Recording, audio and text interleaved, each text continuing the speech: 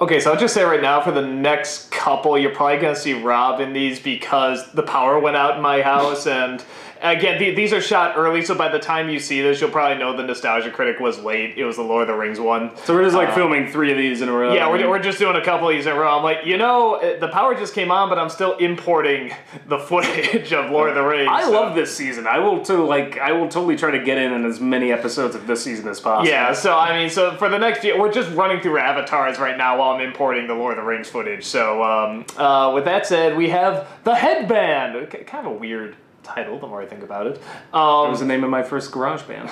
Which is very obviously Footloose. I think that would be better. Oh, I see. So if I say it's like Star Wars, you're like, well, but it's its own thing. It's its own thing. No, this is clearly Footloose. Okay. This is clearly Footloose. But with firebending. I mean, it's a lot smarter than Footloose. I don't care much what do you got Footloose. against Footloose? Oh, Footloose is fucking stupid. and so, yeah, but the kids love it. I mean, hell, right down to the 80s sound effects. Though, I mean, even though that's more Speed Racer here, but I was gonna go with Inspector Gadget. Okay, it's like we just get rid of the wah-wah in the first season, but now we're bringing back all the Inspector Gadget. Yeah, just the. I'm like, come on.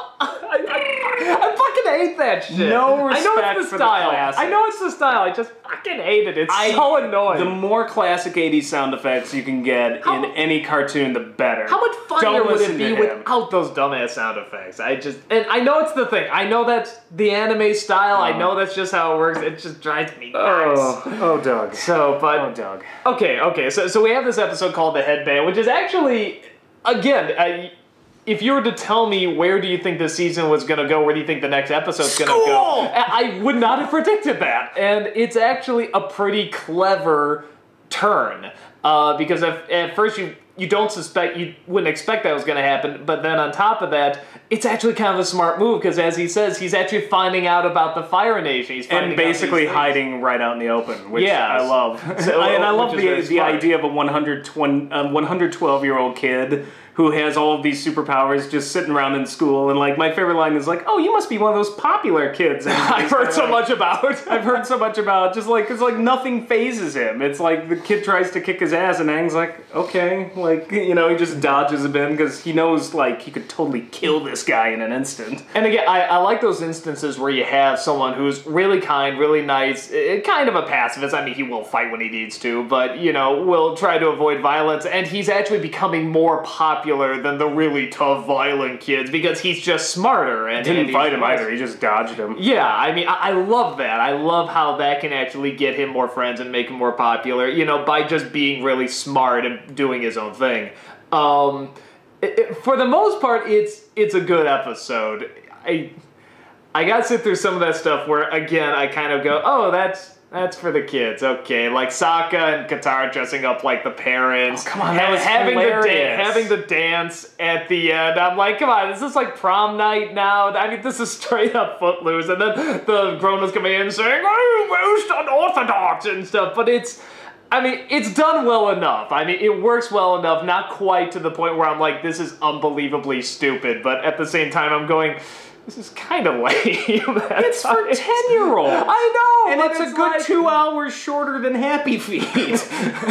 This did it in 24 minutes. It's economical. But you did. I don't know. It's good to have an episode like this because, again, it's nice to see Aang come in and he teaches these kids who are not allowed to have much of a childhood. He gives them a little bit of a childhood, and he allows them to rebel a little bit too. At a point where kids need to rebel, and it's important, and that's why I think the episode does work. It's just, again, you have to sort of sit through this stuff like, oh, we're doing that, huh? Okay, oh, that cliche, all right, well, it's not long. I think there's more going on in this episode than you're giving it credit for. I mean, it's good, and it works. And honestly, I don't know what I would fix if I had to go in and fix it. It's sort of like, I acknowledge it kind of no, I acknowledge it needs to be here. It's I don't know. I don't know what I think about it. The stuff with Zuko's good. It's still really good. Not so surprisingly, Uncle Iroh doesn't talk that much. Honestly, it is funny because in retrospect now, because we know what happened to Mako, it makes sense, but it's a really brilliant move. It still really works. It really works as a story that he would give him the silent treatment. It's horrible to say, it also gives you a buffer zone so that you have a few episodes to not listen to Mako's original voice. That way you're not going to be like, whoa, what the hell? Totally different. Because the guy that got to replace him, he was somebody I think who was doing bit roles in the show already, does a really good impression. It's actually, like, really good. I haven't heard it yet, but... You probably have. I'm almost positive because Mako died in somewhere near the end of the second season. Okay, so he did a few pickups before. I'm almost positive this guy did a few pickups. There's a lot of times in the second season I'm like... But it's still just slightly different enough, because how do you get a voice like Mako's? It's just, there's a lot of times where I was saying that... either he was sick or in a different mood or had a cold or something, or this is a different voice actor. Yeah. But all the time, it's just still bought it enough, fine though, because you just can't replicate a 60-something-year-old Japanese man. But it's just different enough that by giving you that gap, you'll forget, particularly if you're watching this weekly. I mean, we're watching it daily. Yeah. Or I've watched it daily now. It gives you enough of a gap that you kind of forgot exactly how his voice sounds, so you don't flip out.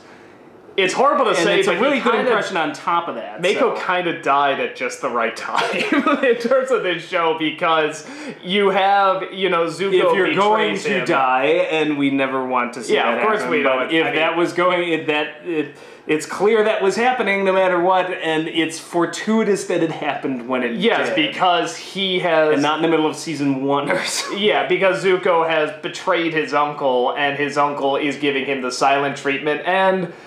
usually I'm not a fan of the silent treatment, but you kind of understand it here, because the uncle has done everything, has given everything. Oh, he's pissed. For his nephew. And I think he's, I within a millisecond, yeah. he I can't even say pissed, he's disappointed. I think he's just disappointed to the fact. Yeah. To the point that he's like, there is nothing I can do. He feels like it's his failure as well. Yeah. And Zuko comes asking for more advice, and it's like... Which is still based on capturing the Avatar, which is what I love, which is why I don't think he'll ever answer him. He's like, I need your help, Uncle. I need your help. And he's not answering because he knows, well, all you want is help capturing Aang, and I'm not in. Well, on top of that, I think he finally realizes, too, because the uncle would never leave him alone. He gave him his space for a bit, but even then he still followed. Now it's like, no, you need to face this alone. You made your choice. Now you really have to think about what you have and what you're going to do about it, because, he's given everything for him. And I think the scene... Your grave, buddy. Dig it. And I really like that. I really like the moment when, Zuko, he turns around and he leaves. And again, like what you say, it didn't show the anger. It shows the disappointment. After he leaves, he just has that one tear flow down his face. And... honestly, that's just you made Mako cry. Damn it, Zuko. That's just as powerful as anything you could have written for him. So whether or not it was intentional to have him be quiet originally, or they did because he passed, brilliant. It ties in beautifully. So I thought it was very well done. The episode itself, I thought it was really brilliant, because this is something you don't see when you have most cartoon shows with an enemy. Yeah, they try to give the enemy... You don't get to see children on the other side. You don't get to see their daily lives. You don't get to see the fact that they're being indoctrinated with cell phone calls interrupting my great speech. I'm listening. Are you finished? I'm finished. Continue. Anyway. You don't get to see these things. I mean, there's a great lesson here about basically understanding the person that you're calling an enemy. And what Aang's learning, he's like, these kids are exactly like me. In some ways, they're worse off because they're just being fed this horse shit, from a very early age, and they can't dance, they can't have any sort of sense of fun, they're trained to just worship the state, and Sokka and Katara have such a hatred for the Fire Nation. I mean, in her case, that's played out even more in later episodes. But Sokka, too, he's always like, those fire-breathing monsters, those, You know, and I think Aang's proving a very important point. He's like, they're not monsters at all. You know, they're just kids. They're being trained to be monsters. They play with this a little bit in that Jet episode where they're going to break the dam. They're going to drown that neighborhood full of, I mean, no soldiers, just families of the Fire Nation. And they stand up and said, no, this is not right. These people have done nothing. These are people just trying to live their lives. But I agree. We haven't actually gone into a point where we just see the kids of the Fire Nation. You know, sometimes we'll see a family here or there, or like a fair or something, but this is specifically and not just the kids, and they're like any other how kids. The Fire Nation comes to be. You know, I mean, the lesson is very clear, is that these kids all start out normal and then basically go through boarding school hell and come out these nationalistic, jingoistic, fire-tossing maniacs, you know, which is what Sokka's always saying. So I thought that was really great. The dance thing's kind of silly, but I mean, they admit that. I think one of them says in the game, that just sounds, I think it was Sokka, that just sounds silly. Like, you know, but I think it's also proving a point, which is so much of what, and this comes into play later, so much of what Aang is being instructed to do is basically kill the Fire Lord, take out the Fire Nation, this and that, and he's figuring out, well, maybe there's another way. You know, maybe I can plant the seeds, you know, of revolution in these kids. Maybe if they can just learn to cut loose a little, you know, maybe something will spread. Maybe it won't. There is, and stuff like this is important because a mistake that so many people make, especially when they're emotional, you know, and I make it too, and I know you make it too, and we've all made it, is that, you know, outside of just like necessarily a prejudice or something, when you look at a group of people, like, you know, oh, people who like this or people that like that, they're all this. Well, they say they want this, but really they want that. When you get down to it, there's no way to properly capture that because it's always going to be nothing but a ton of people with a ton of different opinions, and there may be patterns, but they're still individual people. And when you say one group wants this, one group wants that one, you can't ever sum up exactly what one group is, because it's always going to be a ton of different people, and it's hard to sum up even what one person is. So episodes like this, I think, are very, very important, because, as you said, it doesn't just place them in one group, and they are all one. This is one of the most important episodes in the season.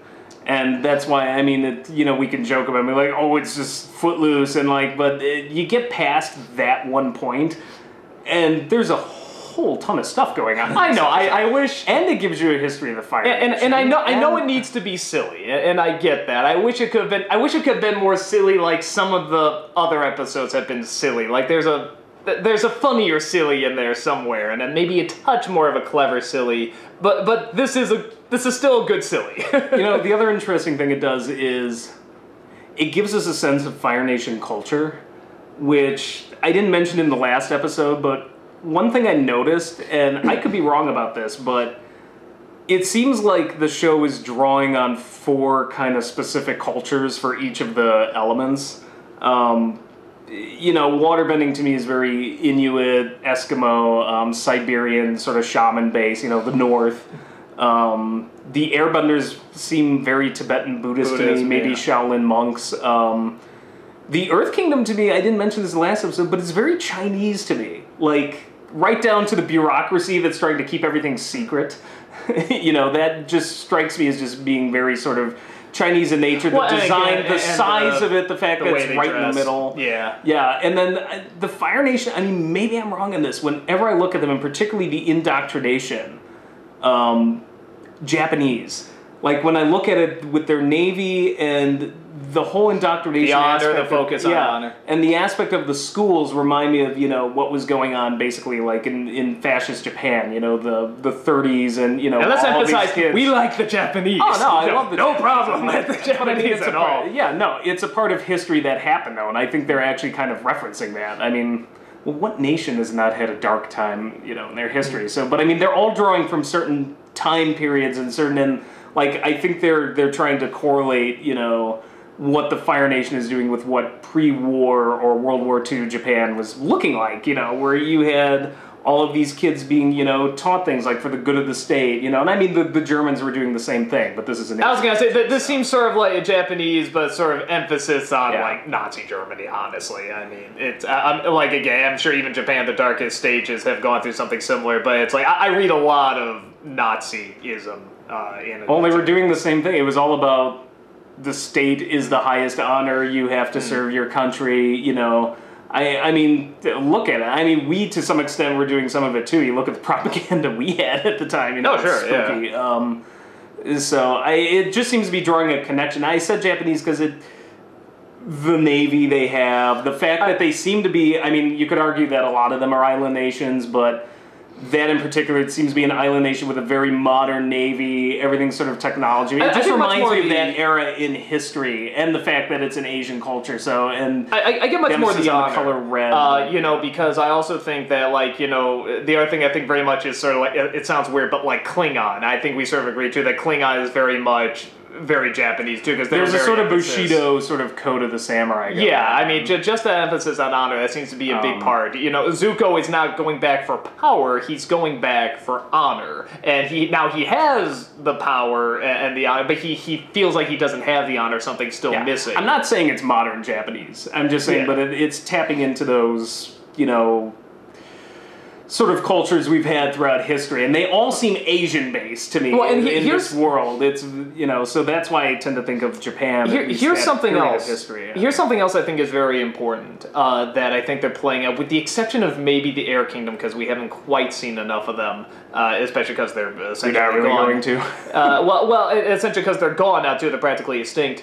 Is that all the nations they've shown these large problems with these nations, with the you know, with the Waterbang Nation, you sort of get this, that they are kind of sexist. They won't train women as men, women, and those are the only two places, you know, and then now that we get wiggle room there. With the Earth Nations, the cover-ups, and the government controlling everything without you even realizing it, and the secrecy. And of course, with the Fire Nation, you know, finally... The militarism. Yeah, the militarism, and just going too far. So it's one of those things where I do wonder if they focused at one point more on what the Air Nation or the Wind Nation, or whatever it's called, I think the Air Nation about. Maybe we will have seen the flaws there too. I think it's implied, actually. Generally looking at it, it seems implied to me that the Air Nation is sort of hermit-like. Yeah, we did get that when they were going to take him away from his friends and everything, and they would not let him be a kid. I mean, which is very debatable whether or not that was the right choice. I think the problem is, and this is a criticism of certain sects of Buddhism or Indian Hindi philosophy, which is the concept of withdrawing from the world. Like that is a criticism sometimes levied against that sort of you know, basically those philosophies or religions, and when I think that's definitely something that you could argue that may be their fatal flaw, because they're withdrawing from the world. They are pacifistic. They seem very agrarian, not that much into technology, and they get their asses handed to them. On top of that episode where one of the temples is taken over by the inventor and those people and stuff, and Aang is really like, what is going on here? No, not cool. And he has to be taught that these people need to survive as well, and it's sort of, this was the original ideology that maybe they were starting to sort of turn against too. So you're right, sort of cutting yourself away from the world, you're cutting yourself away from people and helping people sometimes. You know, as and well, there too. may be, since this show's drawing so much from Asian history, and there may be a correlation there, you know, between, you have the argument, you know, between the Chinese and the Tibetan Buddhists. You know, the Chinese sort of rolled right in, and now all of the Tibetan Buddhists are either living under Chinese rule or spread out in exile, you know, perhaps like what could have happened to the Air Kingdom. I don't know if that's intentional or not, you know, but you could probably make that argument. Bottom line, what I do like is that... essentially what the show is coming down to, too, is that there's not one evil, and like, if you're on this side, evil! No. These are still people, these are still humans. It's when things are thrown out of balance through one way or another, or people wanting more or wanting less or whatever. And that's essentially what Aang is trying to do. He's trying to bring back the balance. And it's not a simple good versus evil. And it shows you those cultures. It doesn't just say they're the enemy, or even if it's like we're going to make peace with the enemy. This whole episode it all human. Gave you a culture to attach yourself to, a culture that you're going to explore more in the rest of the series, and it makes them human. Mm-hmm.